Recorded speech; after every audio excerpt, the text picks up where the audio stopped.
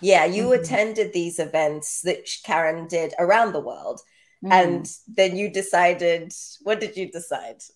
Yeah, I decided to bring it home. And you know, to this day, she says that was one of the most beautiful experiences she has had. She's done everywhere. Bali, London, Italy, like you name it, America. And I knew, so I have produced some of her events, but also attended some of them as a student. And I remember every time I attend one, I'll be like, oh my gosh, you know, like this is so beautiful. But then I was like, you know what? Imagine if this was in Africa. Imagine if, you know, people can go on safaris, can go and see like the seventh wonder of the world. Imagine if we can do this outside facing the Zambezi River. I was like, of course we can, right? So that was the Were idea. you shocked that she said yes, first of all, I that she was. So agreed? yeah, what people don't know is it took her 4 years to say yes. 4 years. Because Wow. obviously she had to also visit Zambia to understand, like, why Zambia? Why Hmm. should she bring it? But also, how do people come in? Is Zambia a village? I really mean that, you know, how Hmm. do we bring in flowers? How do international people get in? So it was everything. And I learned so much and grew so much from there because I learned that to organize an international event, it's not just about organizing it on ground. You have to also bring in so many people from the Ministry of Health, from, you know, Ministry of Home Affairs, because this becomes really huge. It's also about collaborating with so many different partners locally, internationally, airlines as well, activity companies, hotels. So for me, I then realized that I need to make these beautiful relationships with so many people on ground. And I think that was the beginning of my brand. I then started going around to different resorts, you know, different companies, telling them what I can bring in and what they can do for me. So, for example, being brand ambassador for some of these brands in Zambia has been really helpful for me to then go and pitch myself to international brands outside to say to them, come into my country. The reason why you need to go to this hotel, this lodge, or work with this partner on ground is because, firstly, I am the brand ambassador. So that means what you see in terms of the service, in terms of the branding, you know, how we carry ourselves, know that even with this brand, we're equal. So the experiences that you've seen me give outside Africa, you get the same inside Africa. Why, what did you get made? Because I think this is important. Because what I'm trying to put across is like you have a standard, like, okay, in a uh, European event that I'm doing on the dining table, there's this glassware. But what did you do? You kind of went, okay, what's local, and how did you think that through, and how did you incorporate the local side of things and still make it like an exclusive high lux event? Okay, so we had events, no, three events. And the first event, I wanted everyone who's coming in from the outside to know what Zambia is about, our culture, like no fluff, you know, from traditional dances to the food to the musicians. We had James Sakala. I mean, he's a legend, right, for music like that.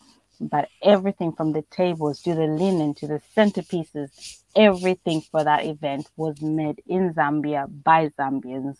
I did not put anything that was not, you know, like that came in from the outside. Candle holders, everything. And I remember when I was designing that, people thinking like, "What, you crazy?" Like, but it was magical, and I made everyone It wear was. vitenge.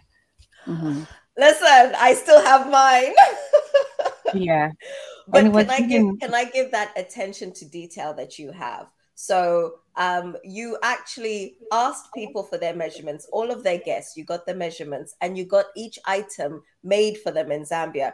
And having never even tried on that outfit, I put it on here because I was like, some of us are now, wait, I don't know about this. But I put it on and it was perfect, you know? And so, and then arriving and seeing everyone else, and the fact that you had thought all of those details through, everyone looked like united, uniformed, and it looked perfect. So that detail is important. Yeah, and wanted to put a spotlight on the local designers, like up and coming people. So we have some amazing talent in Zambia, but I wanted to get that young girl in the market to also, have the dress worn by this influencer from outside or even Mhm. from Zambia. So I partnered with them and I paid every little girl that made those outfits. For me, I wanted to give people, something to look at to say, you know what, this is just the beginning, and this is why everyone looked like it was, uniform. So they get to choose the color. So we had a short list of colors and say, what color do you want? Do you want this jitenge? And then we made this big order, got the measurements on time, so that when guests arrive, because you don't want to invite someone from America and say, oh, you need to wear this, you need to wear that. We just wanted like a whole pack, It was done. get Mhm. get everything, apply for their visas. They arrive, they have welcome packs from, Unilever Zambia. So we had literally done a partnership with local brands. Every day there was a knock at the door and there was a little something that was delivered, and it just made you feel so special, so it's small touches, you know. It is, and I think for me, for that, I stayed in Costa Rica, this beautiful, beautiful resort, and the attention to detail reminded me of home. I said, we also have that, because you have like, beautiful lodges or resorts, especially outside Lusaka, that they stay around that resort or lodge and they start telling you about their families. So you're not just a guest. You Hmm. get to know them. And I felt like that when I was in Costa Rica, and I was thinking, this is also our home, but how else can I make this visitor know that that hospitality they'll get in, a place like Costa Rica or America, we can get it too. So for me, I know that most of these hotels, it's very corporate, but I know that in order for me to show them that personal touch, I had to add that. So hence we had those little cards reminding them like we're grateful for them being here. This is what you're going to, do tomorrow or the other day, little gifts. And most of the gifts, as you know, were from our local partners. Hmm. Hmm. And it's important that I put across like just that attention to detail, the small things that you did, because it sounds trivial, but when you see the final display that was put on that day, that was just one part of like the whole experience that you had put together. Because you also had some guests who were going off and doing tours of the falls or helicopter rides or safaris and all of these things, and it was this whole experience, not just the final thing, which was come and learn how to do flowers, which basically is what it should be. But it was a phenomenal experience, and probably for like 6 months plus, people were online, still talking, still Yeah. tagging. So it's phenomenal. What's your feeling about that event? I want to go positive before I go another direction. But what's your final feeling about that event for you? What do you Yeah, remember fondly? it's just so beautiful because when you're in it, you don't know how you have inspired or what you've done, the magnitude.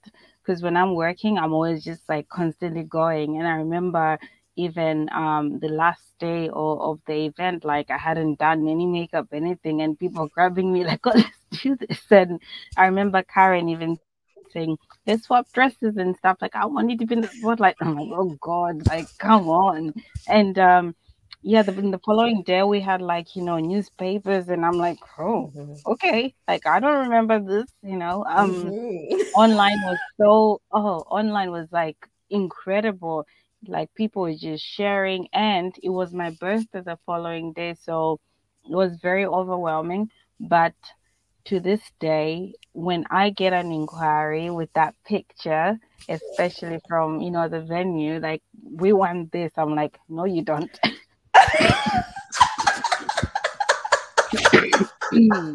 I love I that. I love Yeah, that. because I I just look at it and say, wow, I'm glad that it's inspired you to want your wedding Yeah. or your event to be like that. But no, you don't, because they go like, yeah, we do. I'm like, where do I start from? It's like 10,000 roses, 15,000 hydrangeas, literally like. Why? No, tell the story about the truck.